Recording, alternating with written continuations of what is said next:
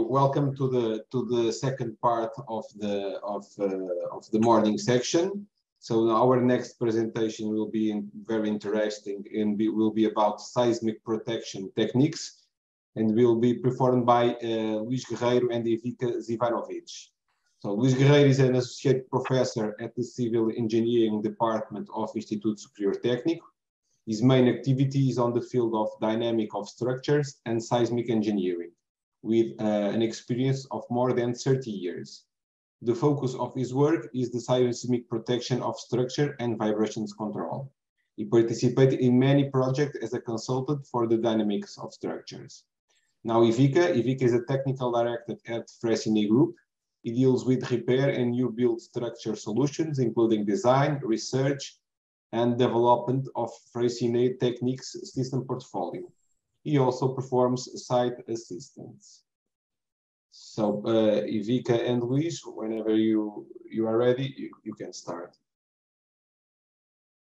Good morning, everyone. I'm going to start to present the chapter about seismic protection techniques, base isolation, and energy-based device. This is a conjoint work myself, Ivica Zivanovic from Freycinet, and also Charles Sinobert from Freycinet and Albert Duzzi from Numeria Consulting. I'm starting the presentation talking about base isolation on buildings, and then Ivica Zivanovic will finish the presentation with the other topic. So when we deal with the seismic retrofitting of existing structures, there are many strategies. The common use, or the most used, is to try to reinforce the original structure, usually using larger cross sections or introducing new elements, and that conducts to increase the stiffness. And if you increase the stiffness, you are increasing the frequency or reducing the period, so increasing the seismic demanding. There are also other strategies like using passive seismic protection devices. In those, there are two main sets. Let's use the energy dissipation devices. That means we can also increase a little stiffness, but we increase a lot the damping. So we can pass from initial point to point B with a reduction in the acceleration, so the reduction of the seismic response, or installing base isolation. And with base isolation, we have an elongation of the period. So we go to the far right side of the response spectra with a large decrease on the seismic risk demanding, or the seismic response of the structure. We have also a little increase on damping, but that damping, it's not, that increase on damping is not so important as the use of energy dissipation devices, because that increase on damping is more related with the control of displacements of the devices and not the structure itself. So lowering the superstructural acceleration, the passive protection devices keep the structure behavior essentially on elastic domain, and that is a very good goal, or a very good object on the performance of the building. On the base isolation, the main goal is to separate the building from the horizontal movement of the soil. And with that, we have to decouple the structure from the rest of the world, let's say, using an interface that reduces the horizontal stiffness. That interface is guaranteed by special devices that are located between the building and the soil where the movement occur, where the seismic movement occur. So that will bring the period to values around 3 seconds. So that brings the response to this part of the response spectra, and with a large decrease on acceleration, but with an increase on the displacements, as we can see in the next slide. In this slide, I'm presenting the response spectra in a way that now it's popular. It's relating displacement with acceleration, where each structure is represented by a line with a certain period. So if you have a fixed base structure, let's say with a period of 0.55, so it's about 2 Hertz, it's a large frequency, the response will be on that point, so 8 meters per square second. This is based on the response spectra of the Portuguese code. But if we use base isolation, the period will decrease, and when we increase, and when we increase the period, the line becomes more horizontal, and the point where it will cross the response spectra will be much lower in terms of acceleration, but much larger in terms of displacement. So we have an acceleration reduction on the structure that is important for protecting the structure from the seismic action, but we have increase on displacements. The good news is that the increase on displacements not on the building deformation, but located only on where the seismic devices are installed. So the deformation is concentrated on the seismic devices and not on the structure. When to adopt this method? One of the main advantages of using base isolation is that it's possible to install without being able to use the building during the retrofit process. And that is important because we can interfere only with the basement or with the very low story, and we can maintain the work on the rest of the building. Keeping the structure's retrofitting to a minimum, because you don't need to interfere with the rest of the structure, only if you need to repair something that we have already, some problems that we have already before, but just repairing, not to interfere in order to reinforce or rehabilitate the superstructure. The interventions will be located on the basement or on the story where the blocks will be installed. This is a technique that the most important, let's say, advantage is that it not only protects the building, but also protects what is contained of the building. And that it's important when we have special buildings with special uses, like, for example, museums or something like that, or with sensible equipment. Because reducing the accelerations with the base isolation, the movement at the building will be very soft without any problem related with the accelerations on the equipment. The application of base isolation has an important limitation, and that it's something that we must stress. To use base isolation, the building has to be separated from the adjacent buildings. So we have to guarantee that the building can move from all the sides. And when we see move, it means something like 30 centimeters, 40 centimeters. It depends on the earthquake, but never less than 20 centimeters, I would say. So it's important to guarantee that the building is free to move all around. That limits the application to certain structures, or for if you cannot isolate a building in a block, only if you isolate all the block. What are the bearings that we common to use? Base isolation devices has to guarantee the following requirements: horizontal movement capability, so they have to move horizontally; vertical support, because the loads are transmitted through the bearings; recentering capability, because it's important to recover the original position of the building, and that is through the recentering capability of the bearings; and providing damping. Damping is, I would say, from those four characteristics, is the last important, because damping is almost only, the goal is only to control the displacement of the bearing. So it controls the dimension of the bearings, dimension of the gap around the building, but it's not many interference on the accelerations that are transmitted to the top of the building. There are these three types of bearings: high damping rubber bearing, so it's elastomer, it's similar to the bearings that are used in bridges for a long time. Light rubber bearing, it's a bearing with a nucleus of lead that during the process, it will yield and dissipate energy. And then the pendulum system, that is a more recent solution, but with more than 20 years, I would say, or 30 years of use, and is based on the behavior of a pendulum to get the recentering force.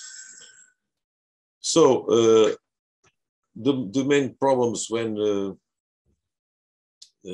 try to use base isolation is to decide where to position the isolation level and how to transfer the loads from the original position or the original situation to the base isolation. The choice is mainly influenced by the following aspects: the intended use of the floor, which isolators will be installed, usually will be in the basement or in the floor that has a not so important use, and type of existing foundations. That is something that it has to be guaranteed because the forces need to be transmitted, and the presence of details of stairs and elevators. And that is because when we cut the building with a horizontal surface, that will cut also the vertical communications, and we have to deal with that and to think where it's better to consider the isolation story. For the technique, the main problem is the transfer guarantee that we transfer the load from the original situation for the final situation with the bearings. And in some case, we have to use jacks to make the transmission. And sometimes we can use also the flat jacks in order to guarantee the transmission of the forces from the bearings to the structure. The design procedure, it's similar to the design procedure of a regular structure with base isolation. So we have to guarantee the model, the global model of the structure, and make a dynamic analysis of the set. Just to finish, some sketch of the installation procedure. So we start to enlarge the column in order to guarantee a base for the transmission of the forces. Then across lifting brackets. Those lifting brackets are to install the jacks to guarantee that the support of the vertical loads during the process. And then we cut the column, the existing column, in order to get space to install the bearing, then insert the bearing and grout the bearing in order and guarantee that we have a perfect transmission of forces, of vertical forces. And then we release the jacks and we have the final situation with the bearing installed. I'm finished my presentation now. I'm going to pass to Ivica. Please, Ivica. Thank you, Luís. I will continue as you mentioned about the energy dissipation devices. First of all, in continuation of the Luís topic, first of all, I will talk about the dissipation devices related to building application, but it's similar anyway for bridges that we will see just after. So they are used as evoked a little by Luís at the beginning. In fact, they are devices that combine both the acceleration and the displacement reduction of the structure.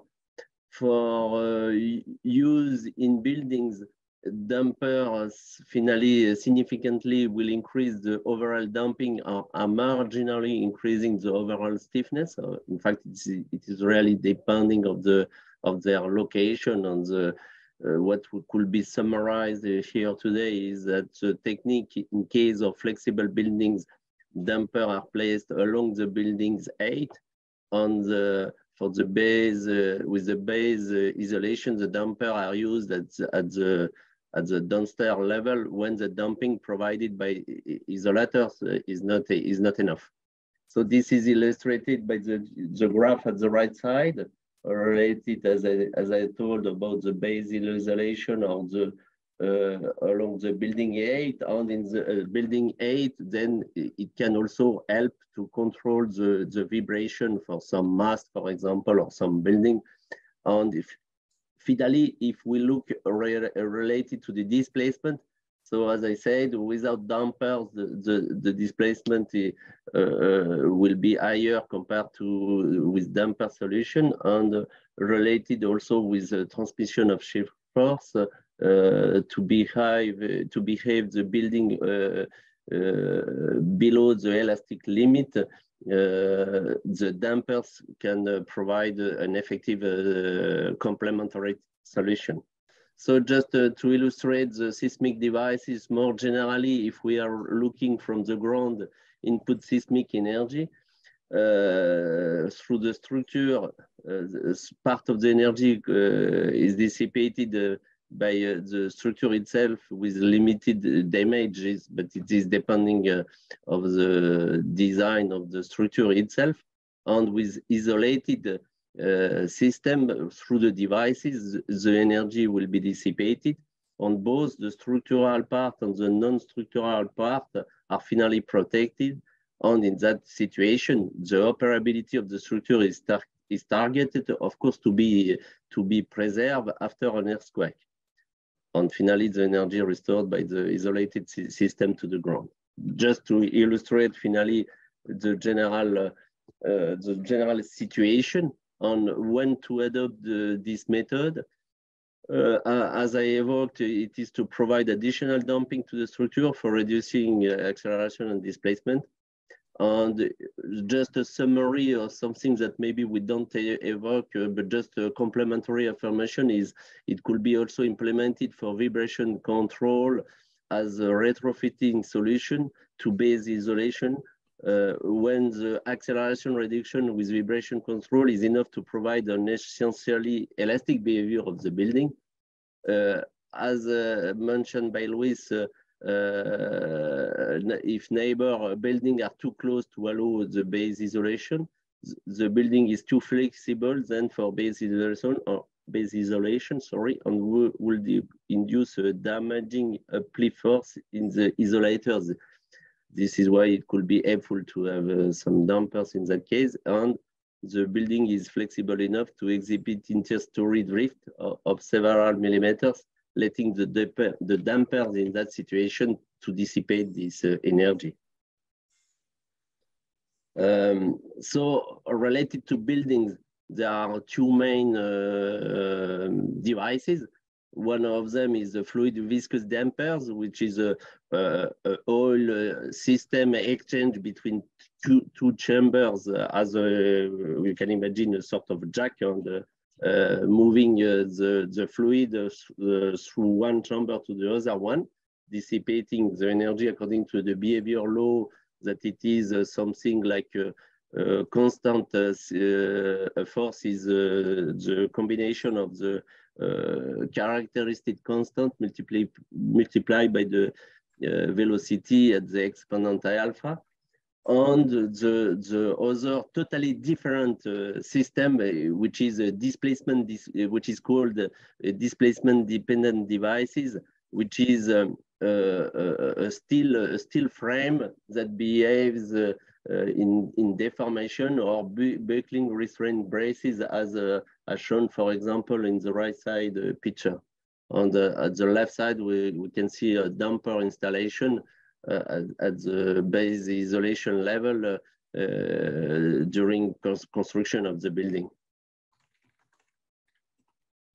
So I evoked about the technique and the equipment I just described according to the graph, the two components. Of course, for DDD system, it is a bilinear law with force at the yield limit and the force at the design displacement.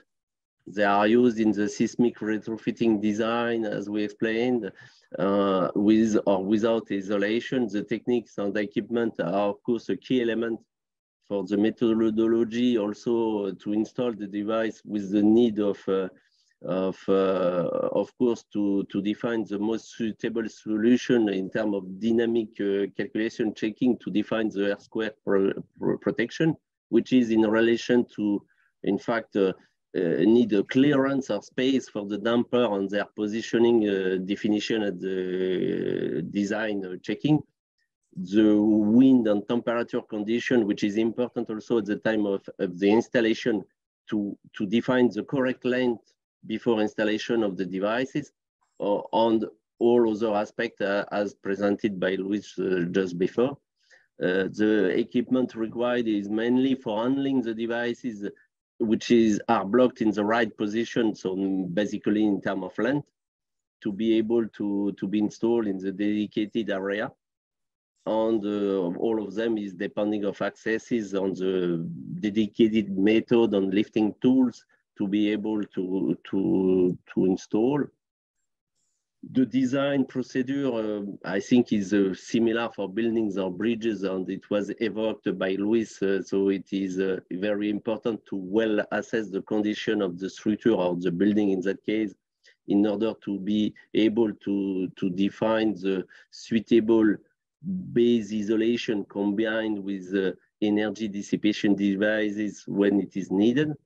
And it is depending, of course, of the seismic conditions, the soil characteristics, the building design, in fact, if it is retrofitting, and state until since the construction, sorry. And of course, regarding the displacement and dumping requirements, there are few codes. We just evoked the HA seismic evaluation and retrofit of existing building, which offer linear or non-linear, static and dynamic procedures. And let's say, just to summarize by graph what we presented already, so I think we can shift fast, and related to bridges and compared to the Luís introduction related to elastic approach, which finally it's a question of design of the structure to dissipate the seismic solicitation. So it is not part, of course, it is the minimum, but generally speaking, it is not today what is used. The other method consists to have a ductile approach when finally there is induced some, if I can say as example, plastic hinges. So finally, there are some damages in that situation related to the structure based on the fact that we have, by definition, some plastic deformation on hinges. So the operability in that case is not granted after an earthquake, sorry.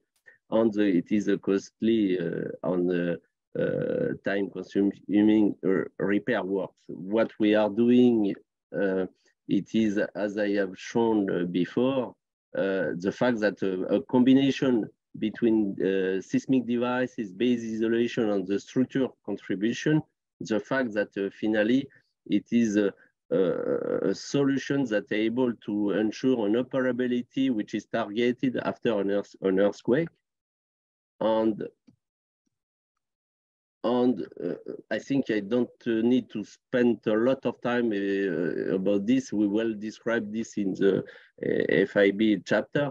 The seismic protection system need to be defined carefully after having done a dynamic analysis, having defined according to applicable standard the earthquake accelerogram or solicitation to be able to combine and provide for bridge application horizontal isolation from the effect of earthquake shaking, an energy dissipation mechanism to reduce the displacement, and the increasing of the fundamental period, as we have seen, of the bridge can substantially reduce by a factor exceeding 3 in most cases the acceleration that can be developed in the bridge superstructure.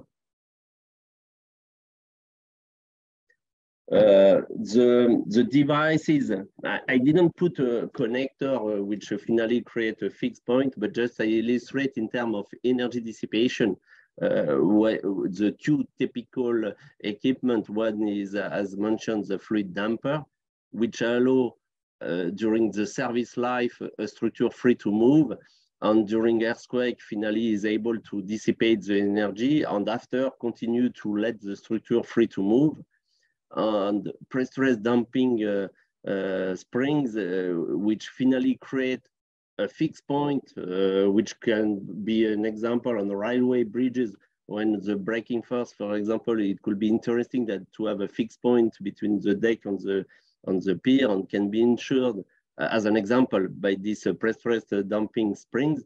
And finally, is during the earthquake, is work as a fluid damper by dissipating the energy, and at the end, after the earthquake, is able to restore the force and behave as a fixed point.